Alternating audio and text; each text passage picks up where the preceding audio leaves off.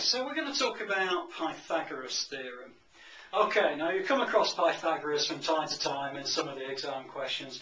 This is fairly typically GCSE, about grade C, and the questions are usually worth maybe 3 marks, something like that.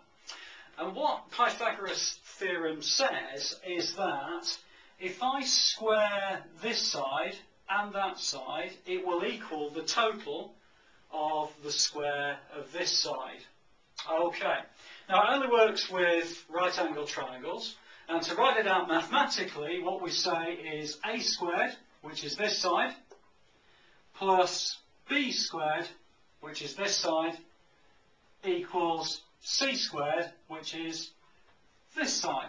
Okay, now you can kind of easily prove that, really. You could say that we use something called a 3, 4, 5 triangle. So we said side A is 3 squared, plus side B is 4 and then squared, equals side C.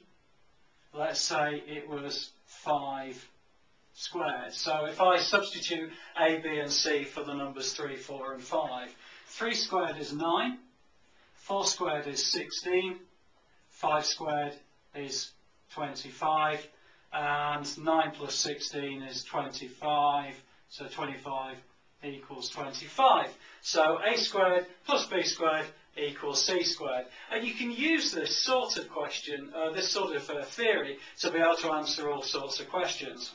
One of the kind of practical questions that you're going to get at GCSE C level will go along the lines of something like this. So it's going to give you a triangle, and it's going to say, want you to find this length here, so length x. And the height of this particular triangle is 4 centimetres, and the length is 11 centimetres. Okay, so I'm going to call that A, and I'm going to call that B, and I'm going to call that C. Okay, so a squared, or a squared plus b squared equals c squared. So I can plug my numbers in. So I've got a squared, which is 4 squared, is there, plus b squared, which I don't know, it's that dimension there, it's x squared, equals this side, which is 11 squared. Okay, so I'll just work those out just because it might be a little bit easier. So 4 squared is 4 times 4, which is 16, plus x squared equals 11 squared, which is 11 times 11, which is 121.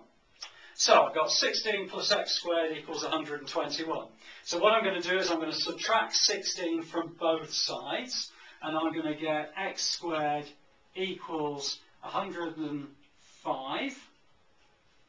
Okay, so therefore x equals the square root of 105, because I've got x squared there, so I'm going to square root that, which becomes x. I'm going to square root that side, which becomes the square root of 105.